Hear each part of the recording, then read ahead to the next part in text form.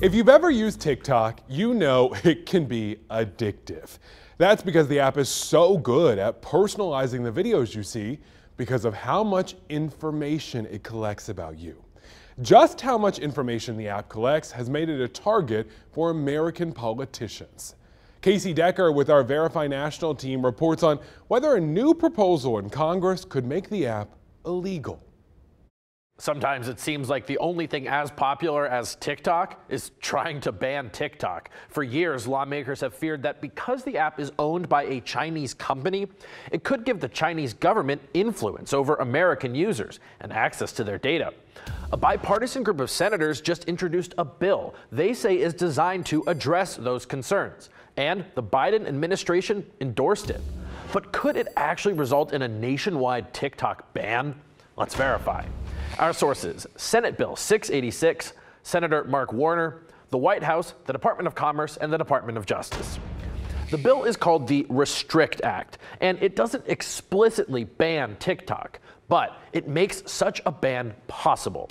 It instructs the Secretary of Commerce to investigate any information technology or communications companies that are owned or could be influenced by foreign adversaries to see if they pose a national security threat. Then it gives the secretary broad authority to mitigate any dangerous transactions. So we can verify, yes, a bill currently in Congress could result in a ban on TikTok. But there are a lot of steps to get there.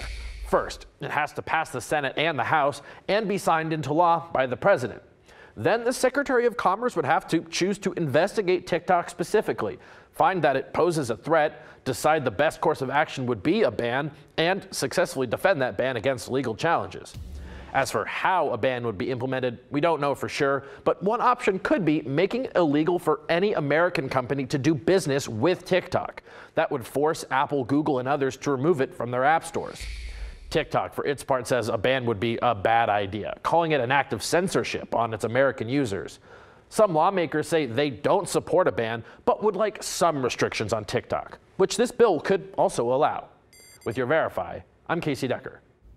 There's another way that app creators could keep it legal here in the U.S. TikTok says the White House will not ban the app if its Chinese owners sell their stake in the company. A TikTok spokesperson said the company is disappointed with the administration's threat and said TikTok has been working on solutions already, including moving U.S. user data to cloud servers in the U.S.